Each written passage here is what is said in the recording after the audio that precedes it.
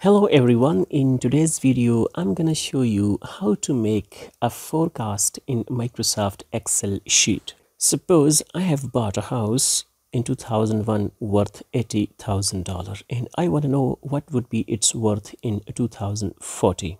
And in between 2001 and 2040, this has been the worth of house over the years. It must be noted that the forecast that we are gonna make is just an educated guess, as Excel doesn't know the real estate market, the surrounding where this house is located, and the condition of the house. So let's see how Excel calculate the value of the house in 2040 based on these values. So we'll write is equal forecast, and you can see we have a number of forecast function over here.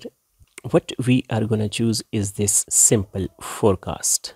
Now you can see in this little description forecast, and then we have to put in the value of x, which is 2040, comma known y's.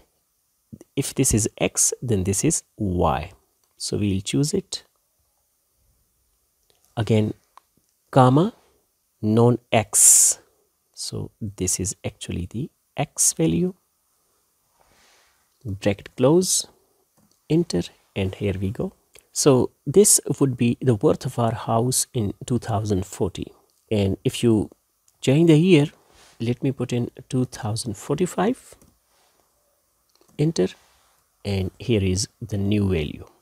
So this is how you can use forecast function to make an educated guess of the property or the money that you have in your bank account. I hope you have found this short tutorial useful. Thanks for watching.